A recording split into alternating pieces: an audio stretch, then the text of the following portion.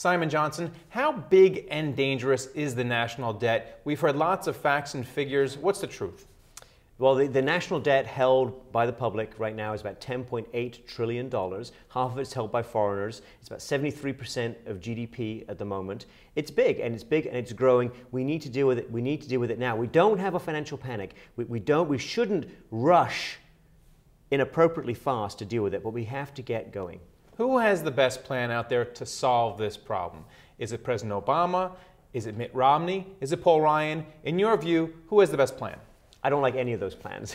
Seriously, I think that President Obama is not taking this, not proposing to do enough. I think Mitt Romney's projections in his proposal on where the debt will go are rather dangerous, up to Italian levels. And Paul Ryan is not putting enough thought into what would happen to healthcare costs in the broader economy if he cuts or transforms Medicare in the way that he's proposing. I don't think we should take these political proposals as is. We need to push back and just say, look, here's what we need to do to bring debt down relative to GDP, and that's our proposals. And here's a mix of spending containment and revenue boosting measures that will actually do it. My book is not going to win any popularity contests. There's no question about that. These are hard truths. This is not what the politicians want to tell you. In the book, you give the Johnson plan. Why don't you give me the Johnson plan for solving the national debt?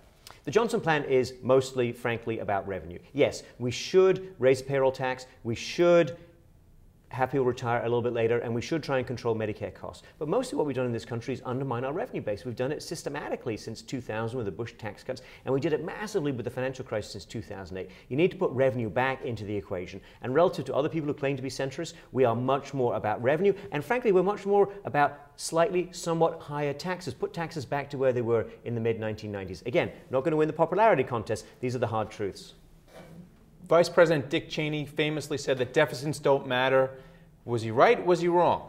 He was wrong, but he obviously had a point, which is that if you're the United States and you have the US dollar and the world sees US Treasury securities as the safe haven, then you have a lot of time. We've been messing around one way or another with our debt and our deficits since the early 1980s, and we have not yet been called to account. We've had a 30-year bull market in US bonds. Terrific, but it's not going to last forever. US interest rates are not going to stay this low indefinitely. We have a window of opportunity. Get working on fixing the budget. Don't extend the Bush-era tax cuts would be one proposal. Let's get going. Well, how much time do we have? We see what the bond vigilantes are doing in Greece and Spain. How much time do we have? Are we in danger of becoming the next Greece? And if so, how long will it take? Well, we're not Greece, and we're not going to become Greece, and nor are we the United Kingdom, and we're not going to have austerity forced on us by other countries or what happens around the world. This is up to us. This is about our level of responsibility, and it's about the attitude of international investors. They will be, no doubt, favorably disposed towards the United States in the future, but not this favorably. You can't expect interest rates to stay this low for an indefinite period of time. I don't know when the tipping point comes, when there's a crisis or really pressure.